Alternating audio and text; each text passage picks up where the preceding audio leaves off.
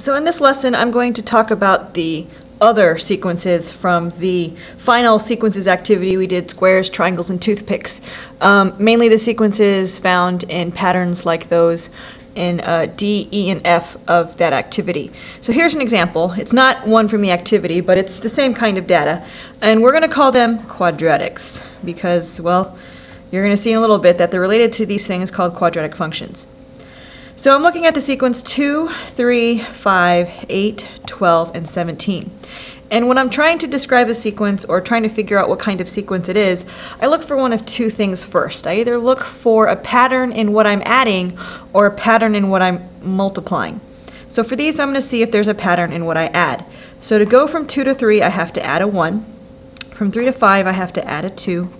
From 5 to 8, I have to add a 3. From 8 to 12, I add a 4, and from 12 to 17, I add a 5. So it looks like there is a pattern in what I'm adding each time. So the next term, I would add a 6, then I would add a 7, so on and so forth. Or apparently, that's what it looks like it's doing. Now, this is not arithmetic because I'm not adding the same number each time, nor is it geometric because I'm not multiplying. This is an example of one of these quadratics. Because if you look at this, there is a pattern in what I'm adding each time. And I'm going to show you the test for quadratic. I call this the common difference, or I call this a first difference. It's not common, but it's a first difference.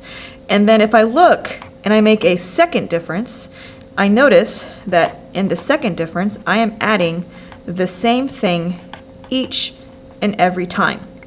So this first difference right here, there's a pattern in it, but it's not constant, okay? But if I look at this second difference, it is constant, and that's actually the test for these quadratic patterns. This is the second difference, and in this case, it is common to each of them, or constant. And you'll hear me say it both ways. You'll hear me say common, and you'll hear me say constant, okay? This is the key right there. So if I have this kind of pattern where I'm basically adding a pattern to get the next terms of the pattern, I have one of these quadratics. Now, I don't ask you to know a lot about these quadratics just yet. First, I want you to be able to recognize them as quadratic, meaning you see that this second difference is constant and, well, not 0. And I also want you to be able to write recursive rules in sentence format. Writing these recursive rules with with the variables is very difficult, as you saw during the class activity. So if I want to write the recursive rule or formula in sentence format, these always kind of have the same sort of flow to them. You always have a start with, and in this case, I'm going to start with 2.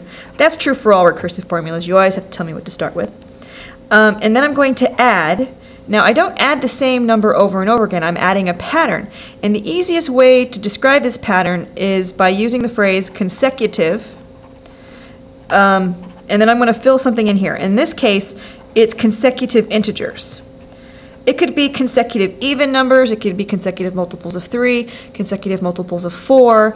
That's how you get the second difference being constant, is that you are adding either consecutive integers like 1, 2, 3, 4, 5, or consecutive evens like 2, 4, 6, 8, 10. Anyway, so I'm going to say start with 2, add consecutive integers, but I have to say which integer I start with. And in this case, I start with 1. So add consecutive integers to the previous value, starting with, and this is, you have to add this because you need to tell me what first number you're adding. And in this case, I'm adding 1. And this is basically all I'm going to expect from you, like on a quiz right now, when I give you a quadratic sequence. I want you to tell me that it's one of these other or these quadratics, so meaning it's not arithmetic or geometric.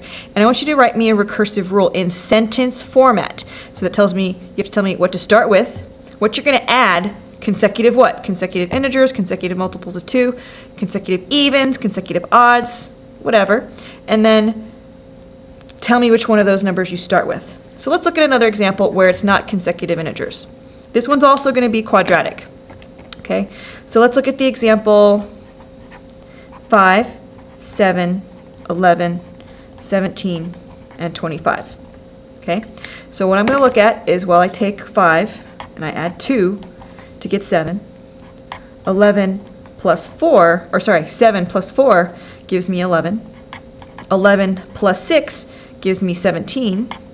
17 plus 8 gives me 25. Okay? So this first difference is not constant, but there's a pattern in it, which is a big clue that, hey, this could be one of those quadratic things. And so to check, I see the difference in the first difference, or the second difference. 2 to 4 is a plus 2. 4 to 6 is a plus 2. 6 to 8 is a plus 2. And oh, check it out. I got a common or constant second difference. So I know this is quadratic. So check quadratic. Now if I want to write the recursive sentence for it, the recursive rule in sentence format, I'm going to say what I start with. I'm going to start with 5, and I'm going to add consecutive somethings. Now I just have to figure out what those somethings are. In this case, these are even. Or you can think of them as multiples of 2. So I'm going to, oh, even shorter, so I'm just going to write the word even. Consecutive even numbers, or integers. Or you can just say consecutive evens, I'm going to understand what you're saying, to the previous value. And I got to say which one I start with. And I am starting with the 2. In the activity in class, I think some of them started with 6 or 4, and that's what you would change here. All right, so that's all I expect from you in terms of recursive sequence, or in terms of the quadratic sequences. Identified as quadratic, give me the recursive rule as a sentence.